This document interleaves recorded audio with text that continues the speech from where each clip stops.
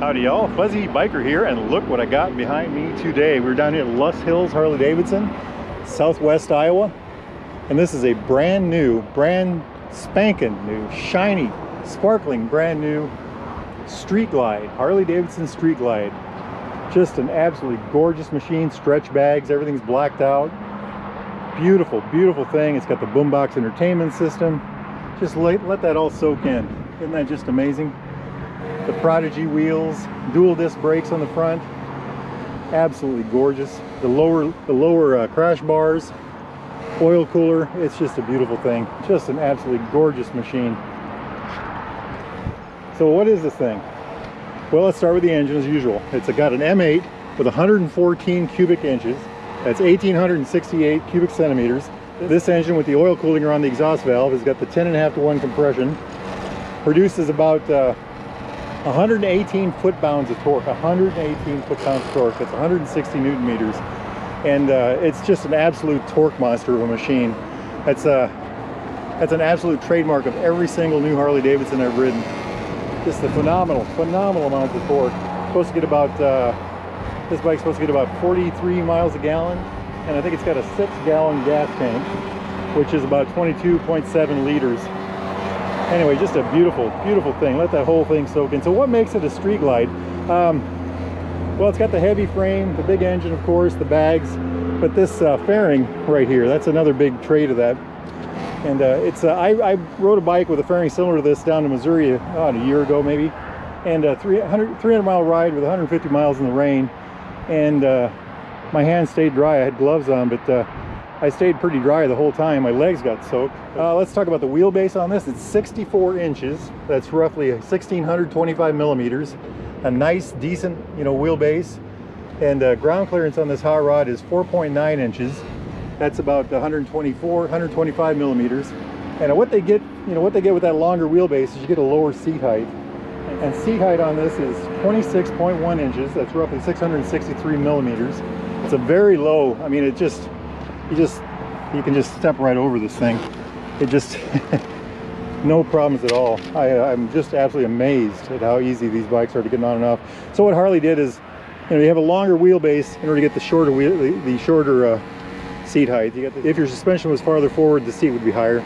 But it's a good trade-off, I think. That makes the bike stable on the road, very good for highway. So what's the weight on something like this? This has a wet weight, that's full tank of gas, 827 pounds. That sounds a lot to some people, but to me, it's actually it's a good number. And riding it, you wouldn't be able to tell that. It's got such a low center of gravity. By the way, that's 375 kilograms. It's got a very low center of gravity. So once you get on this thing, it just doesn't feel heavy at all once you start moving. Anyway, so tires on this is kind of an interesting thing.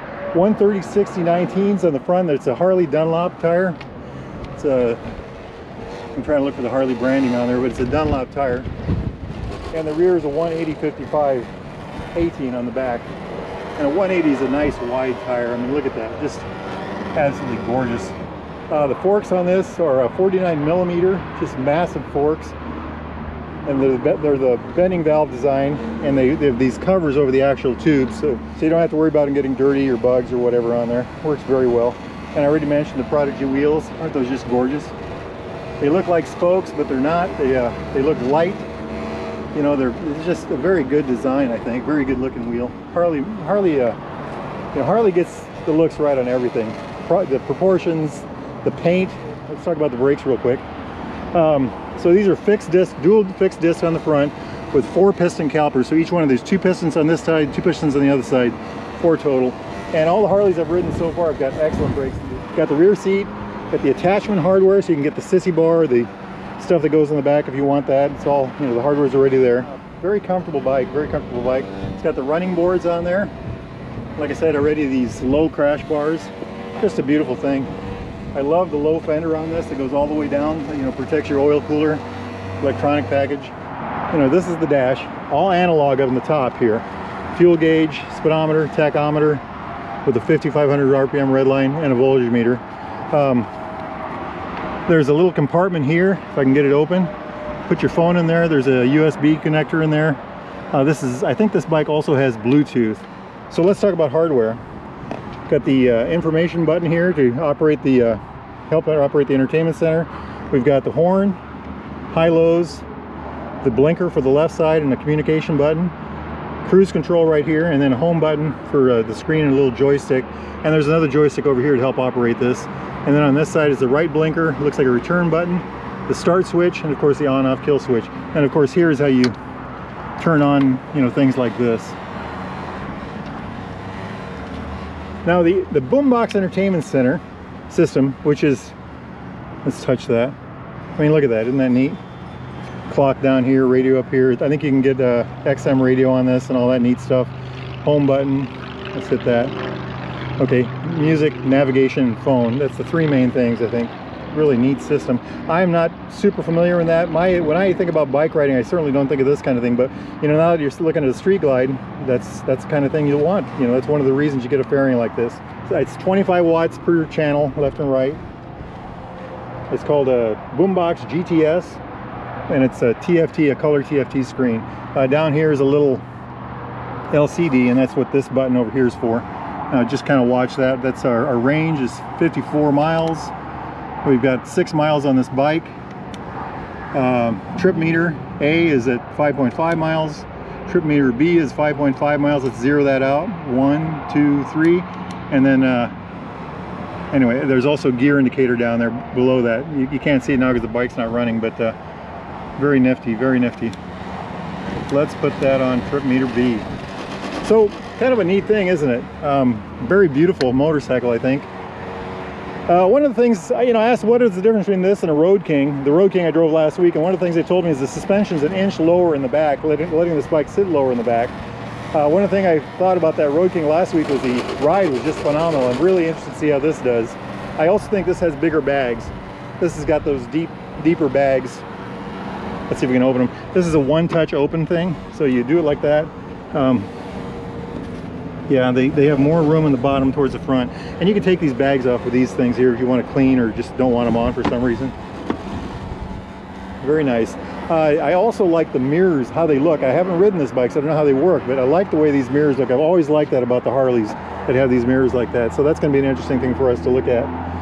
They've got this little pressure relief thing here. Air comes in here. It's supposed to reduce buffeting on the rider.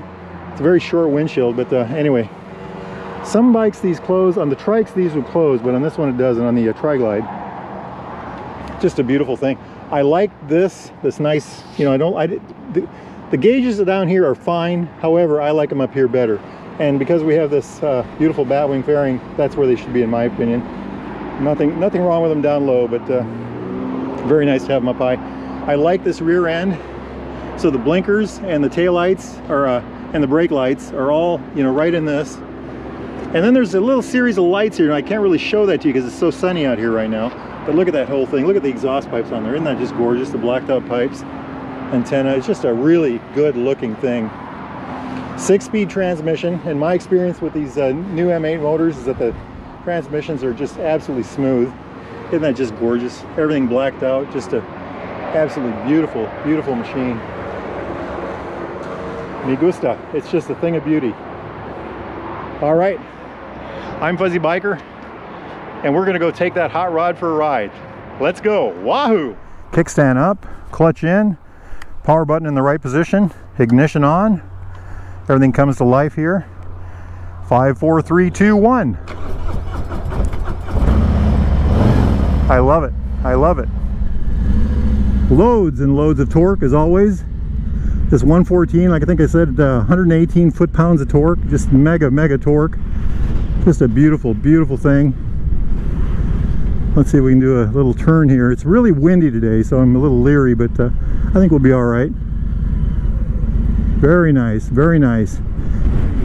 If you're in the market for a brand new or used Harley-Davidson, get yourself down here to Loess Hills Harley-Davidson. Ask for Jimmy. He can help you out. Tell him Fuzzy Biker sent you. Check out their website, LoessHillsHarley-Davidson.com. Wahoo! Very nice. Lots of power. Very positive shifting transmission. Seating position on this bike is I'm sitting upright. I've got my feet on the running boards. My feet are forward of my knees. Right there, you can see that. I'm The bars are reaching to me and I'm reaching to the bar. Very neutral sitting position in that sense. I like the way this sits. What I've learned about Harley-Davidsons in the last several weeks is that they're all comfortable. It's just as you go up the line they get more comfortable, and this is pretty darn comfortable. I do like the way this sits. I feel like I'm taller than the Road King the other day. I don't know why that is. Maybe that's because of the fairing in front of us. Your view up here is a little different because of the fairing. You've got the gauges way up high where they should be, in my opinion. I still think I can see the road just fine. Very good indeed. Sitting here at idle, looks like it's just over 1,000 or right at 1,000 RPM. It's got a little bit of that Harley shake. I think they build that in. These M8s have the balancer shafts in them to smooth that out, and I know once you get going it will just give it a little gas. It just smooths right out. I'm using the right side joystick. I'm in music mode right now. I'm in the nav mode now. Right side joystick to the phone mode. Let's see what happens when I hit nav. I think it might be phone dependent. Oh no, there's a screen. Look at that. Isn't that neat? Interstate 29, we're at exit 35. Absolutely smooth pulling away.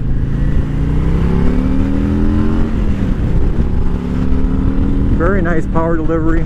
6th gear at 60 miles an hour. We're talking about 2,200 RPM. Let's run it up to 65, and that's about 2,400 RPM. Very windy here today. The bike itself is holding its own very well. I'm just going to mention these clutch lever is just absolutely gorgeous. I love it. It's got the black paint on it, and I just love the way it feels in my hand.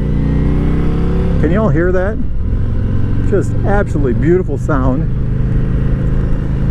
So the fairing is an interesting thing to me. It's low enough that I can see over it. I had no helmet buffeting on the road. It protects my hands very well. The suspension's working very well. One of the things I wanted to know was how different the suspension was on this versus the Road King. I would say there might be a little, well, I can't really tell you that. Let's get to the other side of the ride. I do like the way this sits. It seems taller, even though I think the seat heights are about the same, and I think that's a result of the fairing on the front. You know, this has a taller front area. Does the extra weight up high affect the handling? I would say at this point, if it does, it's minuscule, not enough to bother me at all. I do like this with the advantage of the wind protection, and of course the gauge is up high, and of course this boombox system down here. These bikes just do not lack for torque. I mean, here I am in 3rd gear, pumping down at 40 miles an hour, packing up at 2,500 RPMs. So how does it handle so far? I would say I like the ride. This road is a pretty old and beat up road, and I think this bike is handling it very well. What I found with all the Harleys is, you know, they've got the mass and the suspension works well, you know, off the mass and on the road. They've done a very good job. Oh, and by the way, the mirrors, I meant to talk about that. I love the mirrors. They're way out there. I got almost nothing in there, a little bit of my hand. Okay. We'll let this traffic spin by. Let's see how she is for turning around. As if I didn't know. Harleys handle great. They just do. They're very nice. And that torque, look at that, just right up and going. I love it. The Milwaukee 8 is a fabulous motor, no matter what size you get. The 114 is a beautiful machine, and the Street Glide is a wonderful thing. I do like this fairing. Like I said, I took one of these, an electric glide that had this fairing on it last year on a 300-mile ride in the rain and 150 miles of rain. It was just a very pleasant experience. I didn't want to come home, you know, but it was a borrowed bike. What do? You know, here it is, just the windiest day, and the bike is not getting blown around. Works very well indeed. I love the way this thing shifts. It's just a beautiful thing. Harleys are really the pinnacle of luxury motorcycle. That's what I would call this, the ultimate in luxury. Hey, let's do a little braking here. We're going about 45. Oh wow, gorgeous, just amazing. The brakes on this are linked front to rear. They've got dual disc on the front with four piston calipers on each disc. If you are enjoying this video, please hit like and subscribe. Comment down below, let me know what you like about this particular video and the channel as a whole, and tell us what you'd like to see in the future. We are here to please. Wahoo! I would love to take this bike through the hills. It's just a phenomenal machine. I love the sound. Just a beautiful, beautiful sound, you know. Boy, that transmission is so positive shifting. You really know when you're going from one gear to the next. It's just a beautiful thing. Well, let's see how long it takes to get to 60.